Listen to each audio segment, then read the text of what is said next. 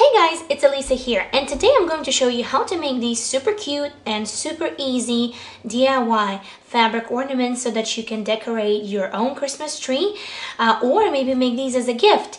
These are very easy to make. These are lightweight. I actually made them a few years in a row for my own Christmas tree, and I'll tell you this, if you have cats or dogs or any other animals or small kids, these are perfect. Why? Because these are small, these are lightweight.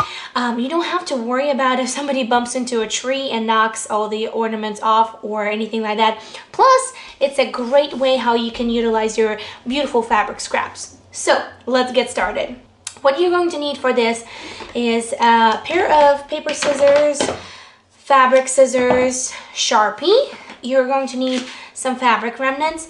I suggest for you to use a fabric that is close to like cotton or waxed cotton, or something sturdier than just flowy silks or silk-like fabrics.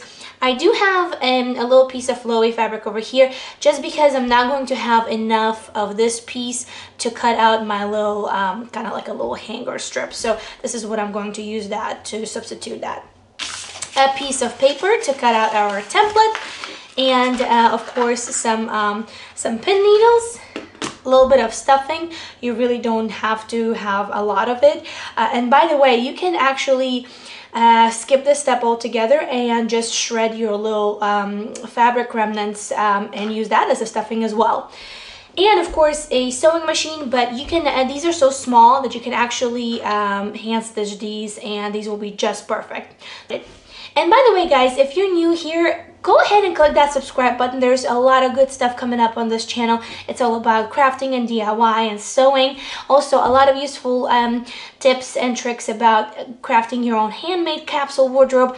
And I'm always happy to see new people over here that gain inspiration and love for everything crafty. So go ahead and click that subscribe button, ring the bell, give this video a thumbs up, and let's get started on these ornaments. Alright, so the first thing that you're going to do is you're going to get your piece of paper, fold it in half, and you're going to draw a heart template. It doesn't have to be perfect, but, you know, and it can be any other shape. It doesn't have to be a heart. It can be round. It can have a Christmas tree shape. It can have icicle shape, whatever shape you desire. I prefer hearts. I think they're just cute, and they remind me of like old school European gingerbread cookies, and sometimes they come in the shape of hearts, and I just love those. So I think a heart shape is a really nice shape. So here you go, and notice it's a little bit bigger than my actual ornament. Why? Because we're going to cut it out, and then once we sew, once we stitch the ornament together, it will give us a little bit of kind of like a wiggle room to like trim it around if something wasn't stitched maybe just right or not as even. So always cut it a tiny bit bigger. Now the next step that you're going to do, of course, you're going to lay it down on your fabric, two pieces together, all right? And then you're going to pin it, and then you're going to cut it out. So let's go ahead and do that.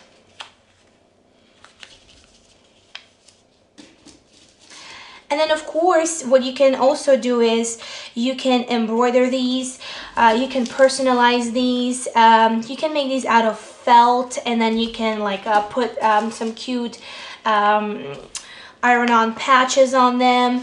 You can put, if you have crooked or anything, you know, anything fancy like that, you can do so many things with these. I'm telling you, it's a really good way how to make ornaments, really cheap as well, but also very practical and very beautiful. All right, you're going to cut out your fabric. Alright, so step number 1 is done. Step number 2 is you want to make sure that you have this little hanger thing. You can use a piece of ribbon if you have. I don't. So all you gotta do is just take a piece of fabric and cut a strip. Well, I would say, I don't know how long this thing is. maybe like 5 inches long, just to be sure that it's long enough for us to tuck it inside and not worry about it popping out once we're sewing it all together. So 5 inches. And here's a little tip. If you are making multiple of these, just cut one prolonged strip of fabric and then make kind of like a spaghetti strap out of it, like you would do for a spaghetti strap. And then according to how many ornaments you have, you're just gonna cut it into as many pieces. Don't make every single little piece separately. You're just gonna waste a lot of time. Now, the next thing that we're going to do is we're going to take these to the sewing machine, this one to the sewing machine. What you're going to do is you're going to fold it in half, like that, and then in half again, and we're going to make a kind of like a spaghetti strap out of it. So we're just gonna fold it like, whoop, like this. And then we're gonna stitch it, and of course we're gonna tuck all the loose threads inside just to make sure that it's nice and neat. All right, this is how it's going to look like once you are ready to stitch it together. So all you gotta do is just stitch a straight line. So it's just a regular, simple, straight stitch. And then we're gonna get back to the assembly of our ornament. Alright, so we do have our little ribbon part or the hanger part assembled. Again, you can use ribbon. That is so much easier because then you just can skip the step. But I didn't have ribbon, so I made my own. Alright, so this is done.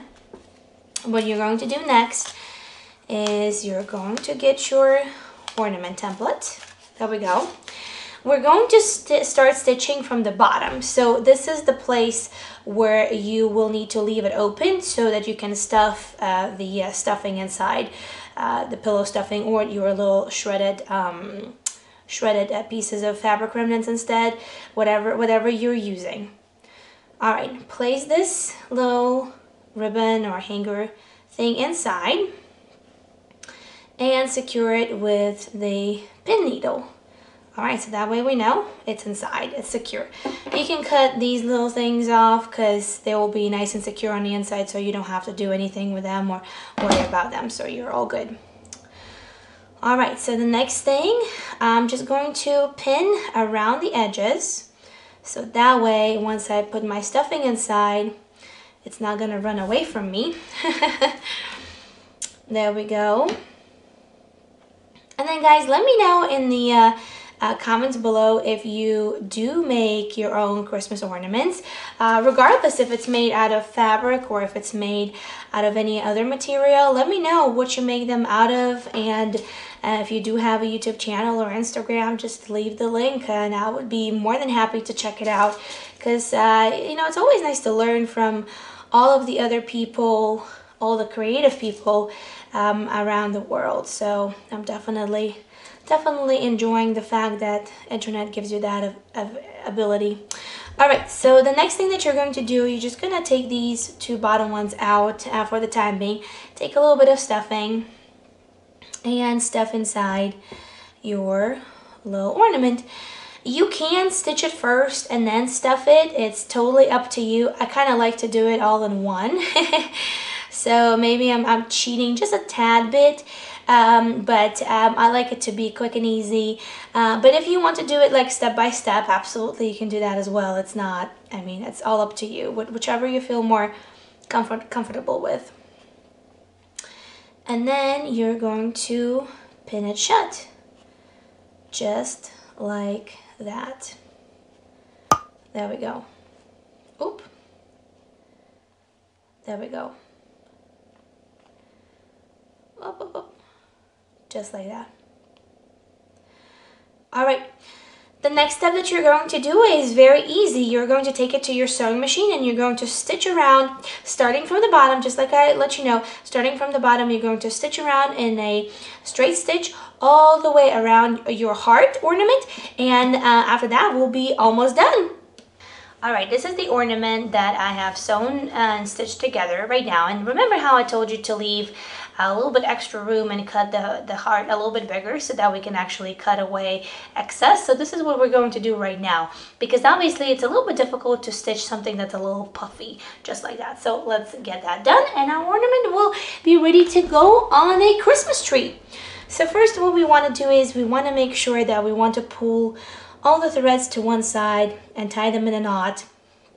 You can of course use backstitch just like you would use on any other sewing project, but I just think that it adds bulk and I just prefer doing this way because I just think it gives you a little bit more of a nicer result. Doesn't add all that bulk. There we go. Just gonna tie a really nice little knot over here.